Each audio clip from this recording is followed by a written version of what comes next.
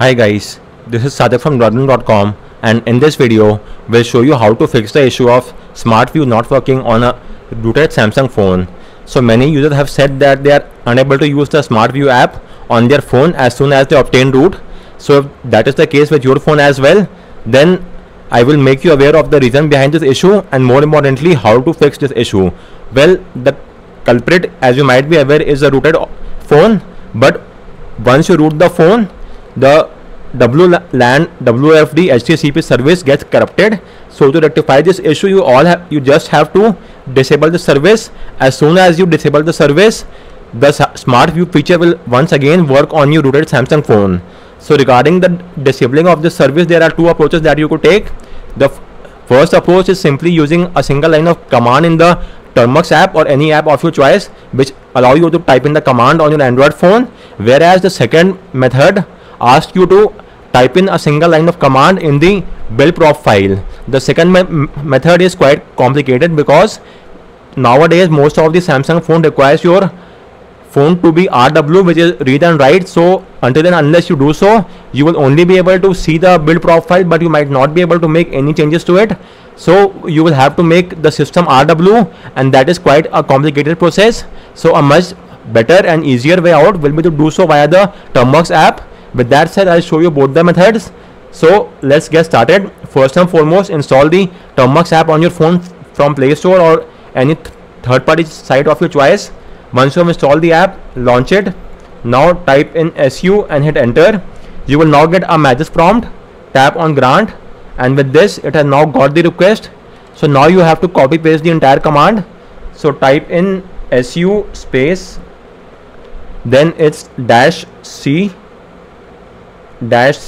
again space, then set prop, which is the set properties, then space, and service name, which is WLAN dot WFD again dot HDCP,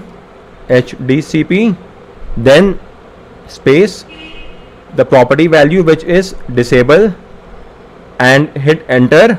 And with this, as you could see, the service has been disabled. You will simply get a new line of command, which signify that the older command has been executed successfully. Now, just to be on the safer side, do a restart one, and upon a restart, the SmartView feature will now work on your rooted Samsung phone. So apart from that, there exists one more method, and this involves making a change to the build prop file. So for that, let's first verify if this task could be carried out on a RO, which is read only system, or not. If it could be carried out, well and good. Otherwise, you will have to make the system RW. So simply first and foremost, install a file manager app which supports root. I am using the Solid File Manager app. Install from Play Store, then launch it. Then let's skip the initial setup process, and you will now have to give it the storage access.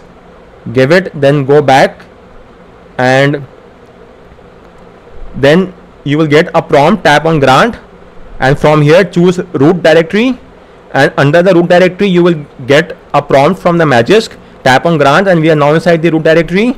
So now you may use the search bar and search for the build.prop file and verify the result. It might take a few seconds. As you could see, we have got the file. So open the file using the SC text editor app, and with this we are now inside the file. So even if your phone is not RW, you will still be able to access the file. That is not a cause of concern. The major issue arises when we want to make some changes to the file. So let's try it out and see if it works for us or not. So let's try to make any changes to it and see if it works or not. For the sake of reference, I am just making a random change. Let me input 2 and hit the save button. So in my case, I am able to make any changes whatsoever to the file without making the system RW. If that is the case with you as well, then there is no need to make the system RW. But on the other hand, if you are not able to make any changes to the build prop file, then you could refer to my guide on how to make system partition RW. There are two methods, the fastboot method and the recovery method. If you have a custom recovery, then you may try out via the custom recovery itself. But if you don't have a recovery, then you may use the fastboot method. I have made a video and a guide on both these methods separately. This is for the fastboot and this is for the recovery. you may refer to my guide and get this job done. You simply have to flash a module and then refer to the on-screen instruction. I've given the screenshot as well. So carry out the steps, and then your system partition will be, or rather the super partition will be RW, which will make the system RW as well. And then you have to open the buildprop file over here. Once you have opened the buildprop file, you have to then simply type in this command anywhere you want.